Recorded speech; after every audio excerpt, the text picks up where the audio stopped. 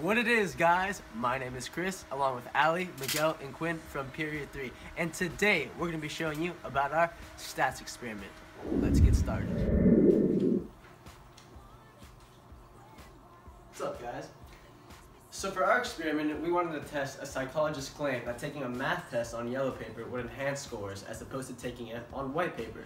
So we administered two different but very similar 12-question tests, with each version being on white paper and yellow paper. So for our test, we conducted a 95% confidence interval as well as a one-sample matched pairs t-test to assess the validity of the psychology claim. We used a null hypothesis that there would be no difference in mean test score, while our alternative hypothesis was that there would be a positive difference in test score.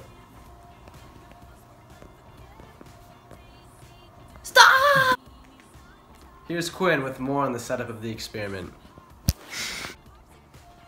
So we used the matched pairs test in this experiment on CCA students. And because it was an experiment, we could not use random selection, so we had to use random assignment. So we flipped a coin to determine whether students would get test versions 1 or 2, or white or yellow.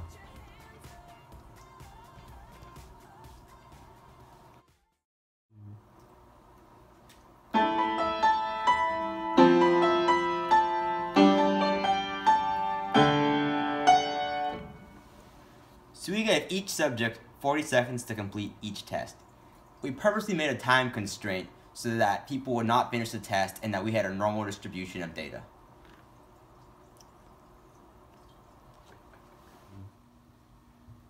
We then tallied the scores and compared the data.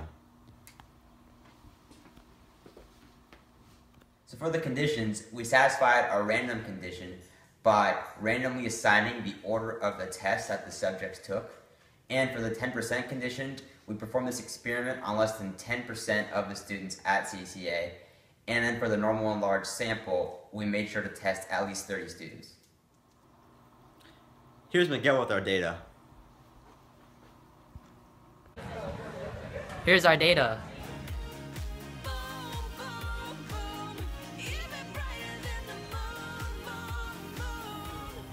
Now here's how we found our p-value and confidence interval. So now we are trying to find the p-value by doing a one-sample match pair t-test. First we get our mean difference by subtracting the average means for the yellow test and average means for the white test. Then we found our standard deviation to be 1.9070. We then found our standard error by doing standard deviation divided by square root of the number of people we tested and got 0.3482. Next we plug these values into a one-sample t-test equation, which is our mean, which we found earlier, minus mu, which is 0, divided by the standard error. We found t to be 0.3828. Then we plug this into TCDF with a lower bound of 0.3828, an upper bound of 10, and degrees of freedom, which is 30 minus 1, which equals 29. This gave us the p-value, which is... It's time for the moment you've been waiting for.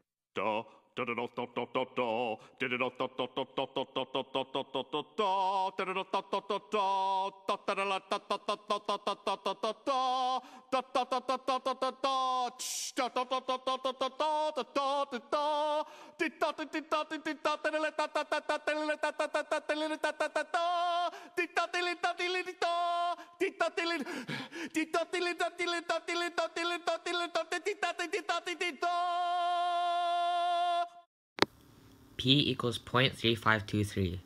Because the p-value of 0.3523 is greater than alpha equals 0.05, we fail to reject our null hypothesis. This means that there is not enough convincing statistical evidence to state that yellow paper produces better test scores than white paper with math tests. Therefore, the psychology-based claim is incorrect according to our data. Even though we found a p-value, we wanted to gather more evidence for our experiment. Now, we are finding the confidence interval for our data. To do this, we use a t-interval equation, which is mean difference plus or minus t star times the standard deviation divided by the square root of n. Next, we find our t star value by finding our degrees of freedom to be 29, and since it's at a 95% confidence level, we get t star to be 2.045. Our mean was 0.1333, and our standard error was 0.3482. Now, we plug all these values into the t-interval equation in order to get our confidence interval, which is negative 0.579 to 0.845.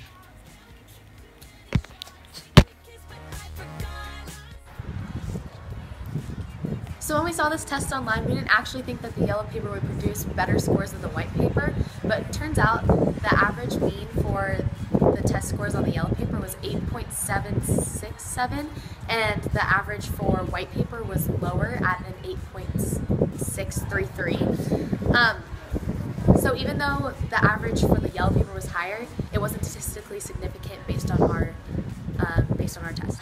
Okay, so there are two different problems that we found with our experiment, and the first one was that we tested kids during a work period, and so it was kind of loud in the background, so that might have skewed the data, and their test scores could have been better if it was in a more quiet atmosphere. And the second thing was the claim online did not specify what kind of yellow paper it was supposed to be on, and so we just opted for the paler yellow paper because it's easier to find, and we figured that that's the one that they were talking about. But it could have been with a bright yellow, maybe even neon yellow, so maybe next time we'll try out different types of yellow to see if there actually is a difference.